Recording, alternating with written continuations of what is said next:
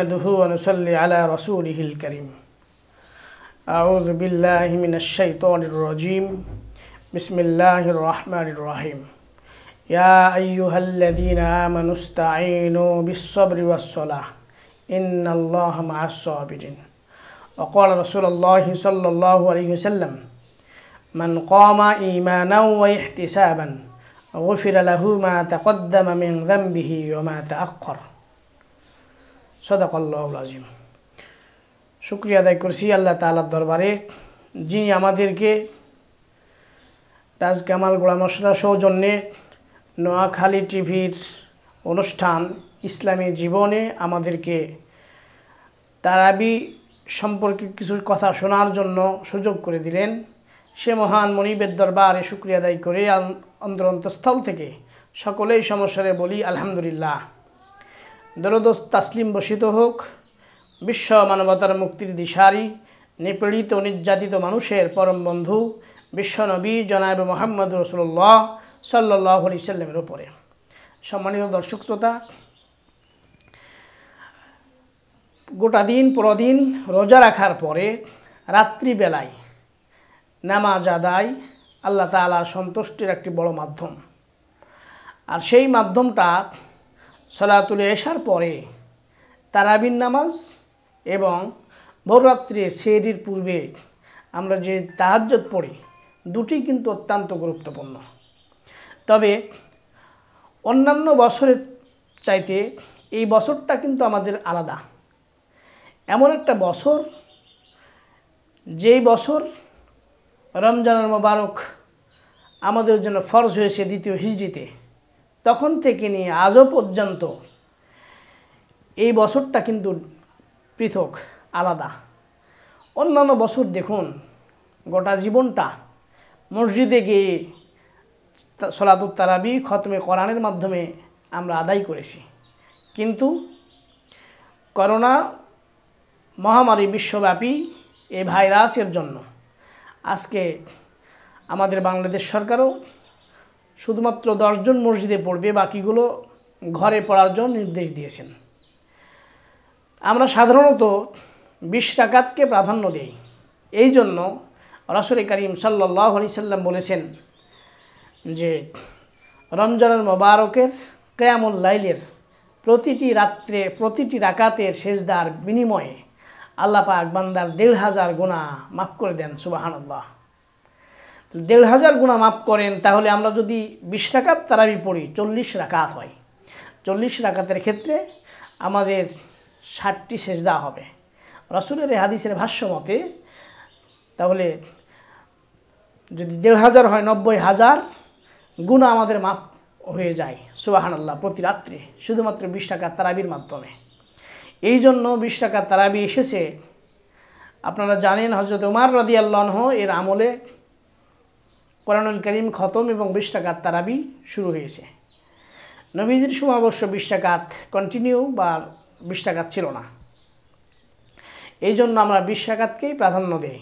হ্যাঁ, যদি কেউ 8 রাকাতও আদায় করে তাও তাদের আদায় হয়ে যাবে, কিন্তু যদি কেউ এসে কম করে সেক্ষেত্রে যেহেতু সুন্নাত নামাজ সেক্ষেত্রে হতে পারে।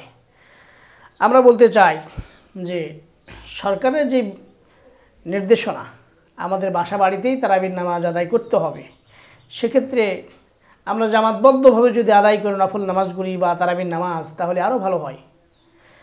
আমরা যারা পুরুষ আছি অথবা আমাদের মধ্যে যার তেলাওয়াত সহি এই পুরুষের, এই পুরুষটা ইমামতের দায়িত্ব পালন করবেন, যিনি এরপরে যদি সমপর্যায় তেলাওয়াত হয়, যিনি নামাজের মাসাইল অধিক জানেন, এটাও যদি সমান হয়ে যায়, যিনি কোরআন সুন্নাহর জ্ঞান যার ভেতরে অনেক বেশি, এটাও যদি সমান হয়ে যায়, সেক্ষেত্রে যার আনুগত্য বেশি, এইভাবে আমরা সিলেকশন করব ইমাম। আমাদের পরিবারে যদি আমাদের ছেলে মেয়ে স্ত্রী আমরা নিজেরা থাকি, তাহলে বাসাবাড়িতে তারাবির নামাজ আদায় করার জন্য আমরা আমাদের যার তেলাওয়াত সর্বাধিক শ্রেষ্ঠ তিনি ইমামতের দায়িত্ব পালন করবেন, তিনি সামনে দাঁড়াবেন। মহিলা যারা আছেন অবশ্যই তাদেরকে পেছনে দাঁড়াতে হবে। যদি সেক্ষেত্রে নাবালেগ ছেলে হয়, নাবালেগ ছেলে হলে মহিলাদের সঙ্গে দাঁড়ানো যাবে।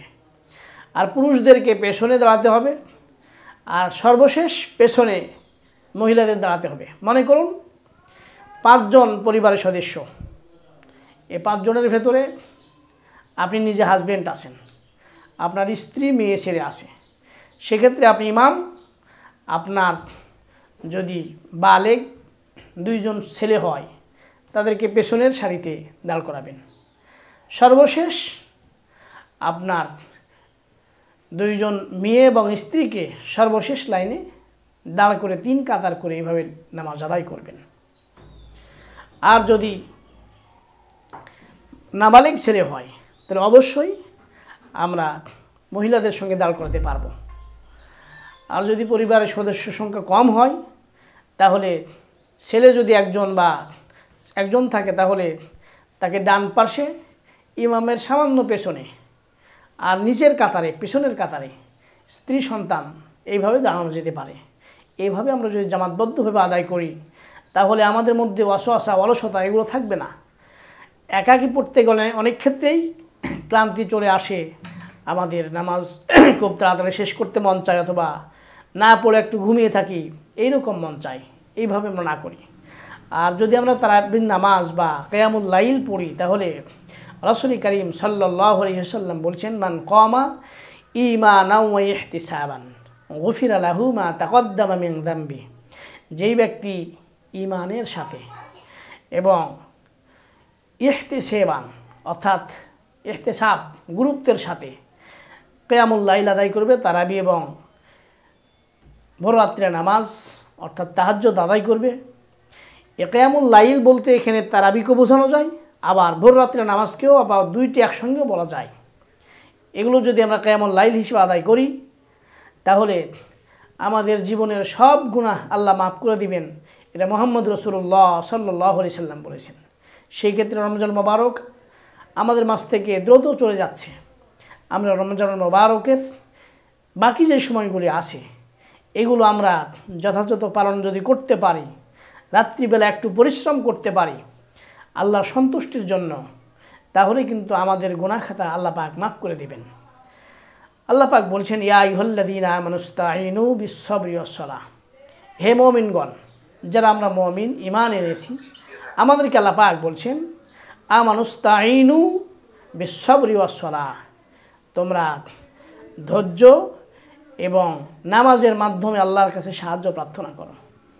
আমাদের করোনা ভাইরাস সহ অন্যান্য সকল প্রকার মহামারী থেকে রব্বুল আমিনের কাছে নামাজের মাধ্যমে যদি প্রার্থনা করি, আল্লাহ পাক আমাদের সঙ্গে আসেন, ধৈর্য ধারণ করি, তাহলে আল্লাহ পাক আমাদেরকে এই রকম পরিস্থিতি থেকে পরিত্রাণ দেবেন। এই জন্য আমরা কিয়ামুল লাইলে সুন্দরভাবে তেলাওয়াতগুলি করব।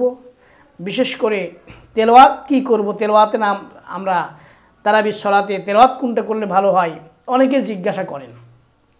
আমি আপনাদেরকে বলতে চাই যে আল্লাহ পাক বলছেন, ফাকরাউ মা তায়াসসারা মিনাল কোরআন, কোরআনের যে অংশ তোমার সহজ হয় সেটাই তেলাওয়াত করো। আমরা যদি সূরা ইয়াসিন মুখস্থ নাই, যদি বেঁধে যায়, সম্ভাবনা থাকে যে আমি পারবো না, তাহলে দরকার নাই, আমাদের যেগুলো মুখস্থ আছে সেগুলো তেলাওয়াত করব। তবে তেলাওয়াতের সিস্টেম হলো যে 2টি সুন্নাত। একটি সুন্নাত হলো প্রথম রাকাতে যা তেলাওয়াত করব, পরবর্তী রাকাতগুলোতে তার চাইতে একটু ছোট যেন হয়, 1। 2 নম্বর হলো যে একই তাকবীরের সাথে প্রথম রাকাতে যে তেলাওয়াত করব, সূরা বাকারা, ফাতিহা, বাকারা, আল ইমরান, নিসা, মাইদা, আনাম, এই যে সাজানো আছে, এই সাজানোটা হযরত ওসমান রাদিয়াল্লাহু আনহু আমলে সাজানো হয়েছিল। এই সাজানোকে ঠিক রেখে, যেমন যদি আমরা ফিল থেকে নেই, সূরা ফিল, কুরাইশ, মাউন, এইভাবে আমরা তেলাওয়াত করব। আমাদের যেন এরকম না হয় যে সূরা কুরাইশ পড়লাম, পরের রাকাতে আমরা এসে ফিল পড়লাম, তাহলে 2টা আমাদের মিস্টেক হবে। একটা হলো সিরিয়াল যেটা করা আছে সিরিয়ালটা আমার ব্রেক হলো, একটা সুন্নাতের খেলাফ হলো। দ্বিতীয় খেলাফ হলো যে আমার কুরাইশের চাইতে আমার ফিলটাই বড়, অক্ষরের দিক থেকে বড়। এই জন্য রাসূলের সুন্নাত হলো যে আমরা প্রথম রাকাতে যা তেলাওয়াত করব, পরবর্তী রাকাতে আনুপাতিক হারে একটু কম হতে হবে। কিন্তু এটা আবার এ নয় যে 20 রাকাত বা 8 রাকাত তারাবি আমরা পড়ছি, এই ধারাবাহিকতা নয়।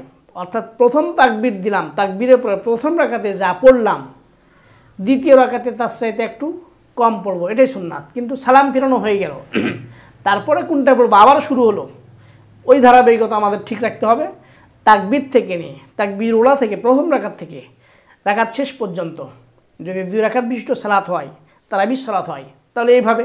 আর যদি ফরজ বা অন্যান্য সুন্নাত হয়, যেমন জোহরের নামাজের সুন্নাতে মুআক্কাদা প্রথম 4 রাকাত তেলাওয়াত করি, সেখানে কিন্তু আমাদের প্রথম রাকাতে যেটা তেলাওয়াত করব তার ঠিক তার চেয়ে একটু ছোট আনুপাতিক হারে পরের রাকাতে আমাদের হতে হবে।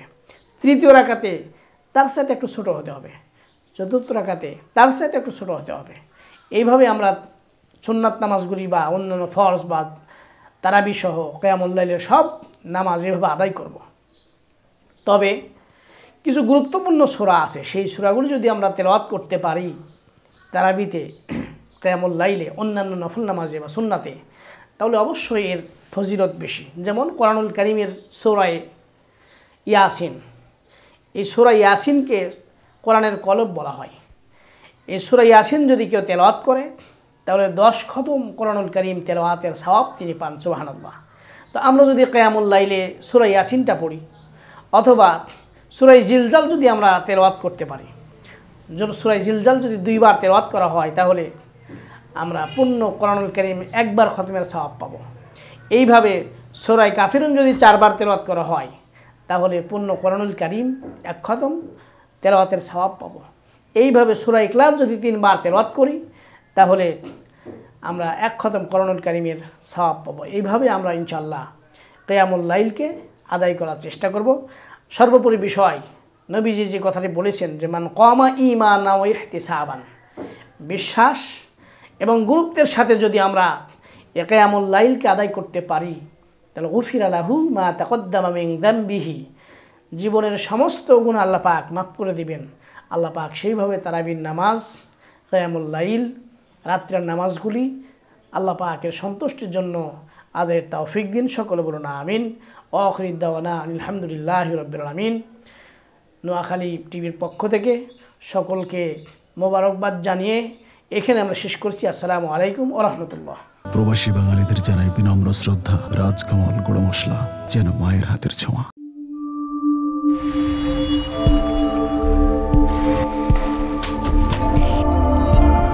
নোয়াখালী টিভি, বৃহত্তর নোয়াখালীর প্রতিচ্ছবি।